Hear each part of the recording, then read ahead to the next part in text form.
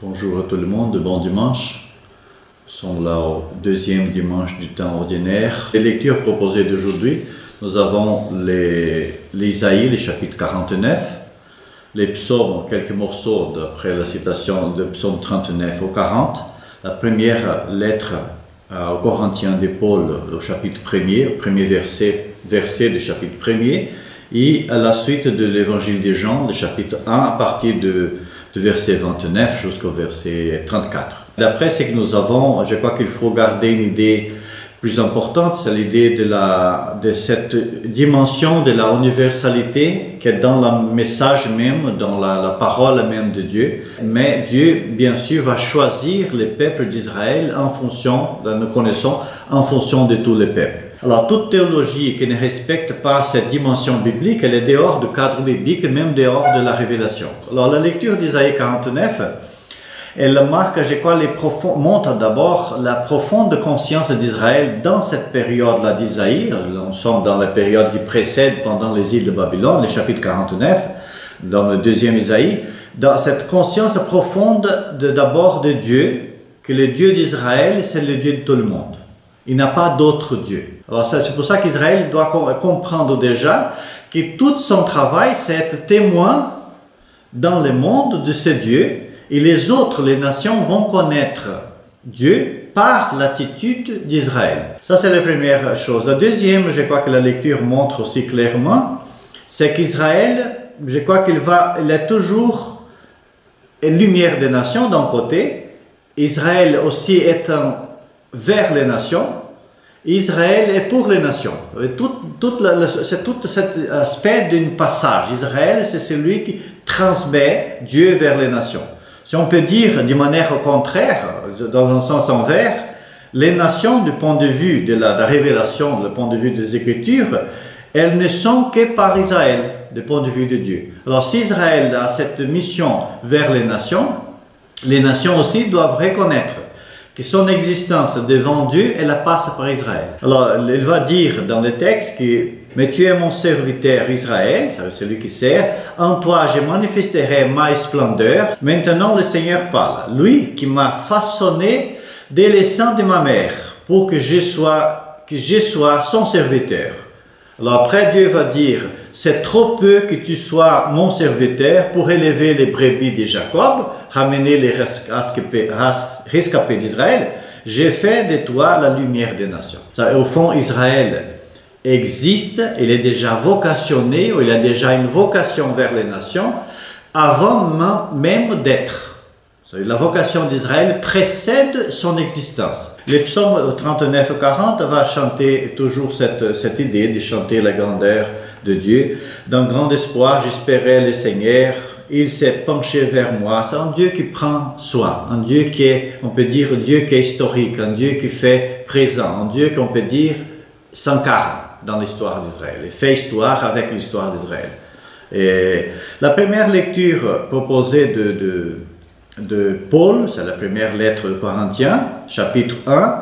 On ne comprend pas trop pourquoi elle a été choisie, car seulement l'introduction de lecture, je crois que ça vaut la peine d'avoir cette tension. Il manque là une conscience profonde du rapport entre les lectures, et on a mis seulement les premières introductions, il fallait à mon avis, pour donner le sens de gens qui n'ont pas la chance de lire les textes, pouvaient quand même continuer à lire. Il serait bien de voir par rapport à cette même lecture, la lecture des Galates, le chapitre 1, verset 15, verset 16, où justement reprend cette idée qu'Isaïe vient de faire, dont Paul va faire aussi à lui cette même vocation. Une fois Paul, en tant que juif, découvre la foi au Messie attendu par Israël, et lui, comme Israël, va proclamer qu'il connaît, qu'il reconnaît, qu'il accepte le Messie tel qu'il est révélé par la tradition que Paul a reçue. Et il va faire la même lecture, il va dire « Mais lorsque celui qui m'a mis à part depuis le sein de ma mère, il m'a appelé par sa grâce à juger bon, de révéler en moi son Fils, afin que je l'annonce parmi les païens. » Paul va interpréter cela en tant qu'Israël maintenant, par sa foi en Jésus en tant que Messie, vers les nations. Et la lecture là, de Paul va montrer, si on peut dire, que Paul est déjà en train de parler des nations. Les nations est en train déjà de recevoir cette annonce de la parole par Jésus qui est la voix d'Israël vers les nations. À l'Église de Dieu qui est à Corinthe, à ceux qui ont été sanctifiés dans le Christ Jésus et sont appelés à être saints avec tous ceux qui, en tout lieu, invoquent le nom de notre Seigneur Jésus-Christ, leur Seigneur et le nôtre. L'évangile de Jean, c'est le chapitre 1, dans la suite de versets, à partir du verset 29. Là, nous avons une chose qui vaut la peine à étudier un peu plus davantage, car dans le judaïsme, on va connaître ces mouvements, qu'on peut dire les mouvements du bâtisseur, de celui qui prêchait les baptêmes. Et nous faisons toujours assez vite une confusion quand on parle que Jean faisait les baptêmes, nous pensons immédiatement qu'il fait l'idée que nous avons de notre aujourd'hui. Et Jean préparait, ou alors Jean annonçait un baptême de la conversion. Il fallait toute une vie selon la parole. Et là, ce qui était intéressant, que dans le judaïsme, il y avait plusieurs mouvements. On connaît 4 ou 5, mais il y avait une dizaine ou même plus des mouvements. Un de ces mouvements dans la périphérie du judaïsme, c'est celui représenté par Jean-Baptiste. Et le texte, je crois qu'il est très heureux de présenter qu'à un moment donné, ce mouvement de Jean-Baptiste va disparaître. Il va faire lieu, va donner la place au mouvement de Jésus. Jean même va dire, c'est plus moi, c'est lui, celui que je vous indique.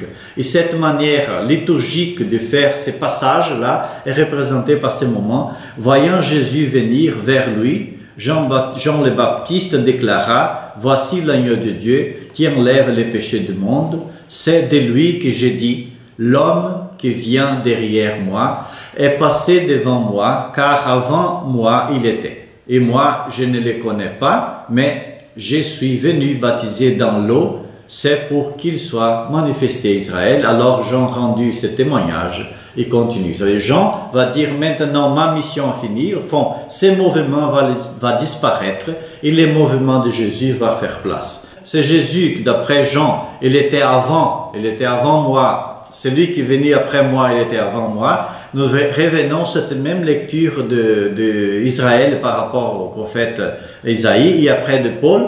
Dans le sein de ma mère, j'étais déjà formé, j'étais déjà choisi. Ça veut dire, cette réalité-là, elle précède elle-même. C'était déjà construite dans tous les plans de Dieu. Jésus, en tant que Messie, est déjà, dans toute la perspective même juive, est déjà avant la création. Je souhaite à chacun et à chacune une bonne semaine et un bon dimanche. Merci.